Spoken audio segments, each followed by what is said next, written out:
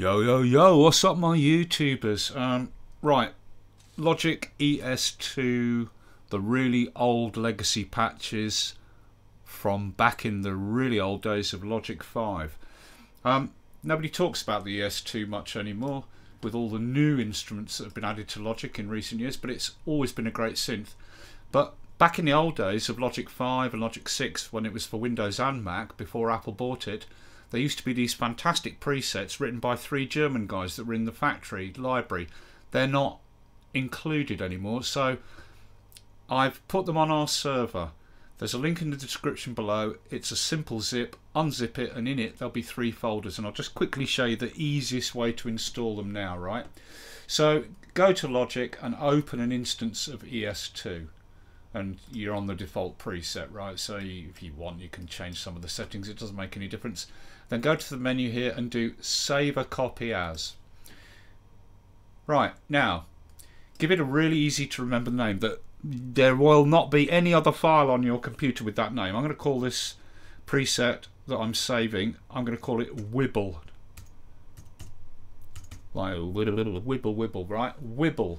Save. Okay, that's it. Done. Shut down Logic.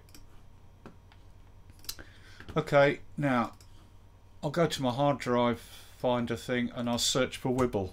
This is a lot easier than trawling around trying to find where your presets are, especially if you've relocated library and things, but although that doesn't relocate your user patches, but it's just easy to do it this way. Search for Wibble. There it is, Wibble. Right click, show in enclosing folder, and that's the folder with that preset that I just saved, right?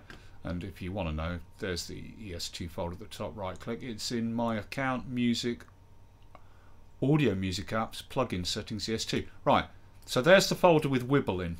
Keep it open like that. Right, and then you go and get the presets from the server. Here they are. That's the zip you're going to get from my server. Logic ES2 legacy patches zip. Unzip it inside of 3 folders. Just drag them into the same folder as Wibble. Bam! It's really quick because they're just kilobytes in size. Done. Open Logic. And I'm going to just load up one of these songs that I've imported across from my old Windows machine running Logic 5. I rebuilt it and I'm getting all the old material off it. And you can load the old Logic 5 songs into Logic 10.6.1, the latest version. That's what I'm running here. There's just a certain amount of tidying up to do afterwards. I'm going to come back and do another video on that later today. But anyway, the reason that I wanted those legacy presets for the ES2 is because this song has an ES2 running, but none of the legacy patches are included in Logic 10.6.1. Here's the ES2, open it up, go to the menu, and there's the 3 folders, each one with a different German guy's name, because that's what the folders are called. Peter Krischke, bunch of presets in different folders. H.J. Scheffler, presets. And Hubertus Mars, bunch of presets. Trust me, these are really, really good presets. These were 3 sound designers that worked for eMagic back in the day. So the reason I wanted to get these old legacy presets across is because this song used one of them, and it was using Hubertus Mars strings, Philly strings. Boom.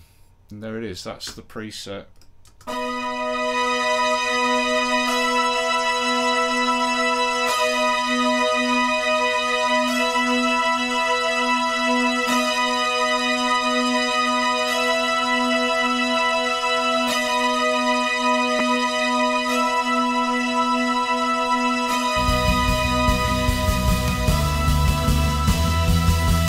Okay, so there you go.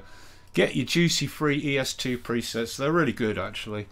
And in those 3 folders there's hundreds of presets in different genres, you know, bass, leads, whatever.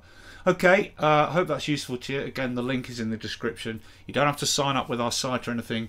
I've made it so with this particular download you don't need to register with the site. You just download and boom boom boom, off you go. Alrighty, there you go and get them. And as I say, I'll be back later to do a video on showing you about importing these old Logic 5 songs. Okay, see you guys. Hope that's useful.